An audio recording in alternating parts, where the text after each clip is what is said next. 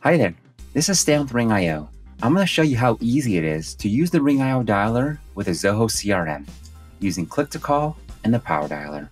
The first method I'll show is click-to-call. To do this, simply navigate to a contact with a phone number and click the green phone icon to place a call.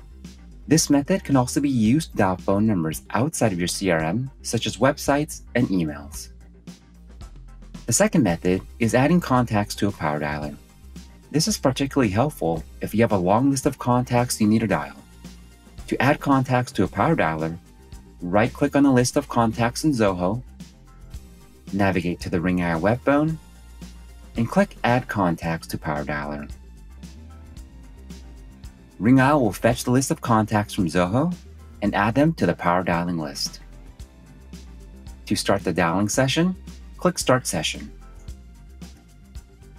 Ring.io will call you, click Accept.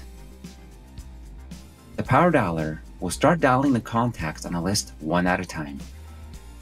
If no touch has been made, Ring.io can automatically leave a voicemail drop, send a templated email, and send a templated SMS, all at the same time using our automations feature.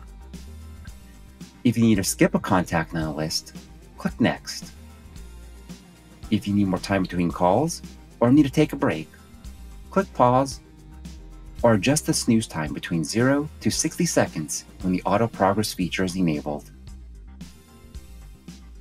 Whether it's a click-to-call or power dialing session, the Ring.io and Zoho integration offers the ability to enrich contact data, log calls, emails, SMS, and call notes, or use next actions to create a future task, launch a questionnaire, and much more.